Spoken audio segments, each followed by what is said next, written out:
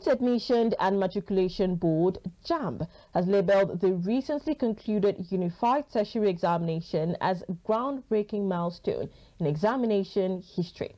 While addressing the media at the Jamb National Headquarters, Registrar Professor Ishaq Oloyede highlighted the examination's unprecedented innovation and emphasized a notable decrease in instances of misconduct.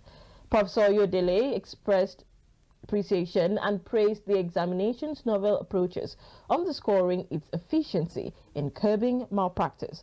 He commended the efforts of both administrators and examinees in upholding the integrity of the assessment process. Our correspondent, Edidion Ibanga, has details. There are laws in this country. If a child is not... A staggering 1.9 million candidates enrolled for the 2024 Unified Tertiary Matriculation Examination across 700 computer-based test centers in Nigeria in the just concluded Utme examination. The Jamb Registrar Professor Oloyede, while speaking to newsmen, disclosed that the board has achieved a milestone with the enrollment of over 1 million female candidates, as well as persons living with disabilities. In 2024,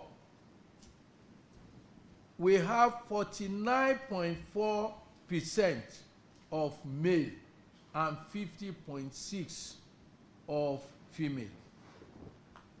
That is, of the figure that I have earlier on told you, 1,989,668, 1,007,275 were female, and the male less than 1 million. And this is an improvement on female participation. In 2023 was 49.7. In 2022 was 48.4. So there is growth. He said the board witnessed a near-zero infraction in examination misconduct, as cases recorded were of impersonation and smuggling of devices.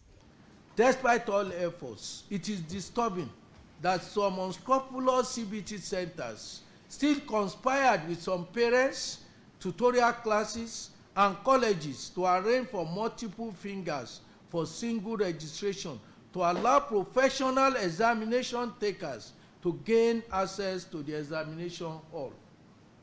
You have the celebrated, the inglorious one of even a father having to put his finger in the registration of the child to be able to gain access to the examination hall. Of course, the good news is that many of them are either in the net or are being tracked presently. The registrar appealed to parents to desist from interfering in their ward's choice and identify Jamb as a worthy partner in molding them. Edidion Ibanga, ADBN News.